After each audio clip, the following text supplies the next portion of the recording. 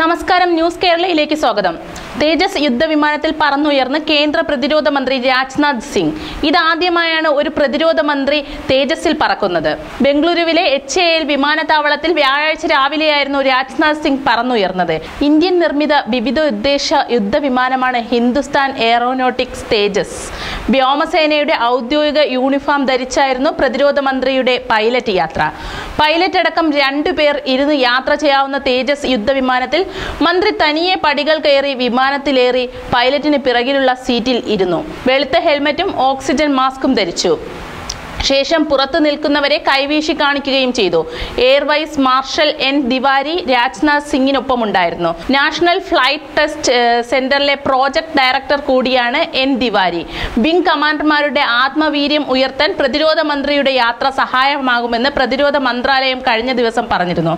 കഴിഞ്ഞ വെള്ളിയാഴ്ചയായിരുന്നു ഗോവയിൽ വെച്ച് തേജസിന്റെ ദ്രുതഗതിയിലുള്ള ലാൻഡിംഗ് വിജയകരമായി പൂർത്തിയാക്കിയത്.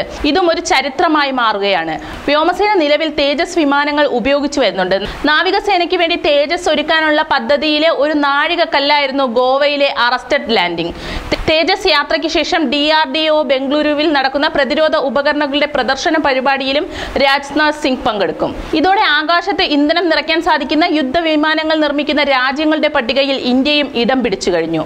സായുധ സേനാ ശക്തിയിൽ 4ാം സ്ഥാനത്ത് നിലയുറപ്പിച്ചിരുന്ന ഇന്ത്യയുടെ തേജസിനായി ഇന്ന് ലോകരാജ്യങ്ങൾ മുന്നോട്ട് വരികയാണ്.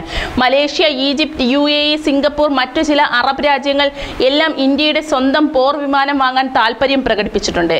ഏത് പ്രതികൂല സാഹചര്യത്തിലും ശത്രു സങ്കേതങ്ങൾ തകർക്കാൻ കഴിയുന്ന രീതിയിലാണ് തേജസ് വിമാനങ്ങൾ രൂപകൽപ്പന ചെയ്തിരിക്കുന്നത്.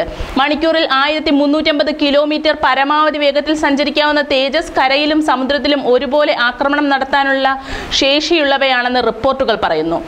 തുടക്കത്തിൽ 40 തേജസ് വിമാനങ്ങൾ നിർമ്മിച്ചു നൽകാനാണ് വ്യോമസേന ഹിന്ദുസ്ഥാൻ എയറോനോട്ടിക് ലിമിറ്റഡിനോട് ആവശ്യപ്പെട്ടിരുന്നത്.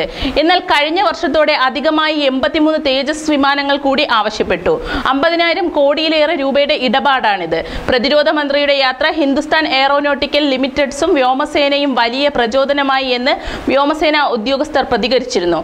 വിമാനയാത്രയ്ക്ക് തയ്യാറായി നിൽക്കുന്ന ചിത്രങ്ങൾ അദ്ദേഹം വ്യാഴാഴ്ച രാവിലെ തന്നെ ട്വിറ്ററിൽ പോസ്റ്റ് ചെയ്തിരുന്നു. പല പ്രമുഖരും രാജ്നാഥ് സിംഗിന് അഭിനന്ദനങ്ങൾ അറിയിക്കുകയും ചെയ്തു.